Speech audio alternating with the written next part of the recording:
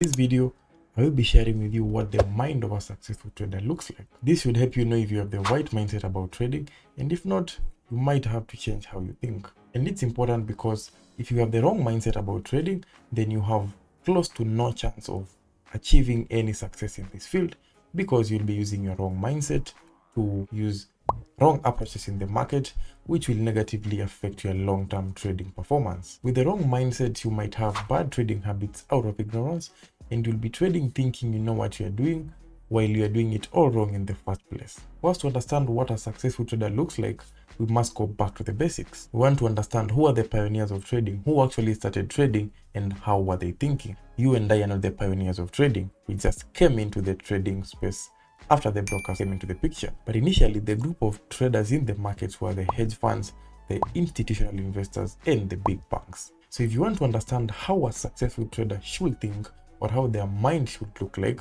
I want you to look at the hedge funds. How do hedge funds trade? How do those big banks who are managing billions of dollars of capital trade? What is their mindset like? So in the mind of a successful trader, the first thing that they understand is that price action trading beats indicators any day, anytime. Most of us, when we started trading, we came across indicators because they are everywhere for free. At some point, you start to realize that the indicators don't actually work. And the earlier you realize this, the better for your trading. One of the major reasons why indicators don't work is most of them are actually very lagging. What this means is that the indicator ends up giving you a confirmation to get into a trade very late when the market has already moved with quite a significant move. So unlike in price action trading, you'll get the entry very early because you are trading with maybe key levels. But with indicators, you'll be getting your entries very late. And when you backtest with indicators, the funny thing is that some of them look like they actually work in the backtest, because when you backtest, most of the times you won't see the indicators lagging, especially if you just look at the market in the past, unless you're using a replay button, let's say on the trading view. Think of this, indicators are actually free. They are everywhere and you don't need to pay to access them. If just one or two of these free indicators worked, do you think we'd still be having about 95% of traders who are losing? So statistically, it's already easy to prove that indicators don't work, especially not in the long term. Before you jump on me, I know you've probably seen a trader using indicators successfully, but the reality is some traders have one or two indicators on their chart, but they don't independently rely on these indicators. Most of them do price action analysis, then maybe they'll just add an indicator for confluence. Myself, I don't use any indicators. I haven't found any that actually is reliable. Remember, we want to think like the hedge funds. Do you genuinely believe a hedge fund will place a trade, risk hundreds of millions of dollars of investors' capital just because an indicator told them to buy or to sell?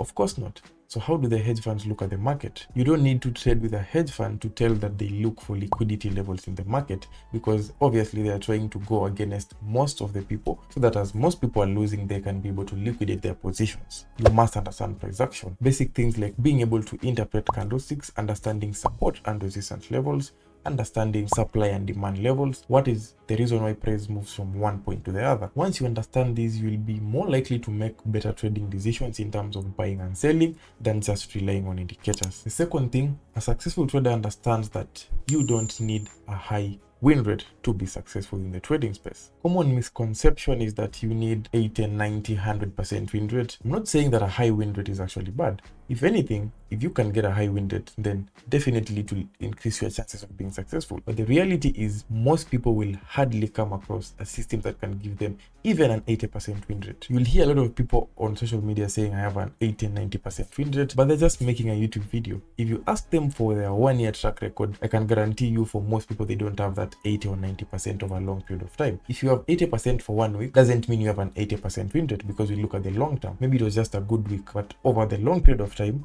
you will hardly find any system that gives you high win rate. I've been a victim of this in the past, looking for a holy grail system which is going to be winning consistently, and you find yourself just rotating in cycles because chances of you finding this high win rate of 80 and 90% is just highly unlikely. So if you don't need a high win rate, then what do you need? The answer is very simple. You just need to be losing small and winning big is what is commonly referred to as having a great risk to reward ratio. Any strategy that has a high risk to reward ratio is most likely to be profitable regardless of the win rate. For example, if you have only a 30% win rate, out of every 10 trades, you only win 3 trades and you lose 7, but you have a risk to reward of 1:3. You'll still be profitable, because what this means is that when you lose for each trade, you only lose -1. So for the 7 trades, you'll end up losing -7 in total. But for the 3 trades that you win 3 times. For the 3 trades, you gain +9. The difference between 9 and 7, you're still +2. So despite having a 30% win rate, the fact that you lose small and win big still makes you profitable. And if +2 is not good enough for you,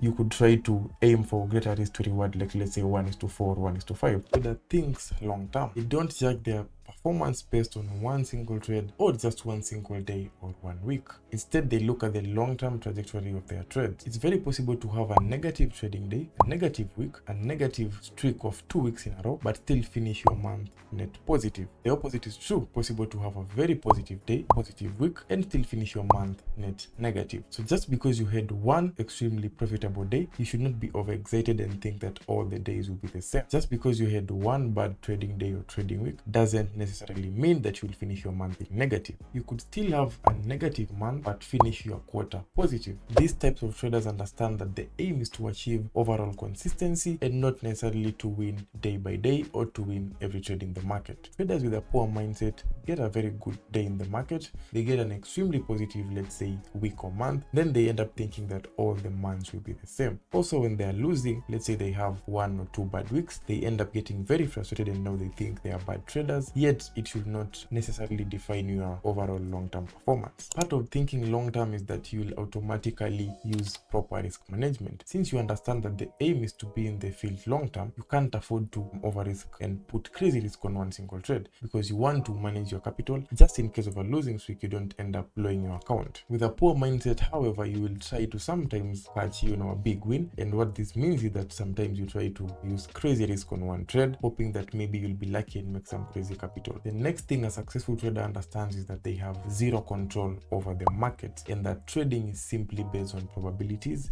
and anything can happen in the market. By the time you're pressing the buy or sell button, price can either go to your favor or against your favor. You should be very open-minded to any possibility and accept the fact that where price moves has got nothing to do with you as an individual and you can't control it. The only confidence you have here is your backtest. Once you've backtested the markets, the guarantee you can get from your backtest, for example, is as long as you keep taking the same trades consistently, out of the next 10 or 20 trades, you will be positive maybe 6, 7, 8%. But what you can't tell is the order in which the profit trades will come versus the negative trades. When you understand that you have no control, you'll be able to allow all trades to run to their full potential and you won't close trades prematurely just because maybe it's in profit or it's going a little bit negative. It also helps you to be very restful in your trading. I remember some time back, I could hardly sleep whenever I had overnight trades. I used to wake up at 3 a.m., 4 a.m. just subconsciously, and you're simply trying to look at your MT4, MT5 to see how your trades are performing. Once you understand that you have no control either way, then you might just sleep, because whether you wake up or not, the market will still do whatever they want. So this allows you to trade without pressure and be open-minded. The next thing in the mind of a successful trader is that there is no better trading strategy than the other, because as traders we've got different trading personalities. What works for you might not necessarily work for me, and vice versa. This means once a successful trader finds a proper strategy that they have backtested and they can prove is working for them, what they do is that they stick to that strategy regardless of what other people are using. Most people, however, have the wrong mindset and they think that we have strategies that are better than others. Don't get me wrong, some strategies can have slightly better performance than the other, but the reality is, due to our different trading personalities, they might not suit everyone. Your strategy can be giving you 5 or 6%, someone else gets 8 or 9%. Just because of this 2% different, you try to switch to theirs. What you don't understand is that maybe they do scalping. With scalping, you're getting into the trades quickly, faster, and let's say your emotions haven't matured enough to that level and you're very good at day trading. So in this case, when you switch from your strategy which was making 5% to the one that should be giving you, let's say now 8 or 9%, you end up being a losing trader with just breaking even, because now it's affecting your emotions in a way that you didn't imagine. So a successful trader won't try to trade like everyone else. Just because someone on social media is trading, let's say ICT concepts or another concept that is working for them doesn't mean it's the only way to make money. If it's working for you, that's fine, but it doesn't always have to work for me. Don't forget, the goal here is to achieve overall consistency. It's not a competition on which strategy is better than the other. There's a common joke that when two traders withdraw $10,000, when the withdrawal hits the bank, it won't come written that your $10,000 was because of scalping or ICT and the other one was because of, let's say, supply and demand or intraday trader. The money will be the same, the value will be the same. So focus on being consistent and stick to what works for you. The final thing a successful trader understands is that more capital equals the potential of more returns. What this means is that if you want to increase your income in trading, let's say you want to grow from making $5,000 to making $10,000 or $20,000, don't increase your risk. Don't multiply the number of trades you now take in a day because you think when you trade more, you'll make more money. Instead,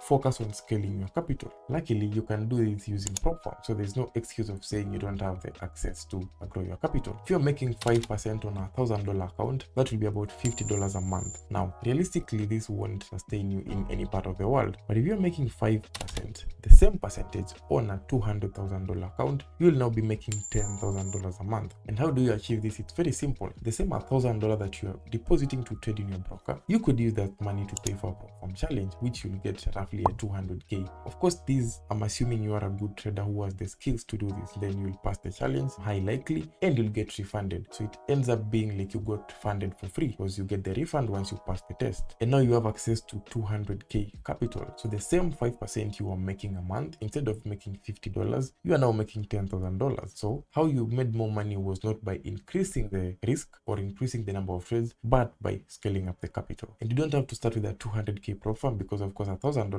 could be a lot of money for some people, but you can start from as low as $5,000 or $10,000, which go as low as $40 on some companies. Then build your way up to eventually grow your capital to hundreds of thousands of dollars and potentially millions. Do this math. If it takes you, let's say, 1 or 1.5 years to grow from $10,000 to $200,000 worth of prop firm capital, which is quite realistic if you're a skilled trader, you'll move from making whatever amount of money to about $10,000 a month, which means you're averaging about $100,000 a year. With this, you're doing better than 90% of the world's population. For most traders, anytime you hear something like 1 or 2 year plan, automatically it's a turn off because you want someone to give you a plan on how you'll make this money within the next 3, 4, 5, 6 months. But unfortunately, it's not realistic. And in trading, if you cannot sustain long-term thinking, then you might just never test the big money. So that's it for this video, guys. I hope it helps you to improve your trading mindset, and don't forget to subscribe.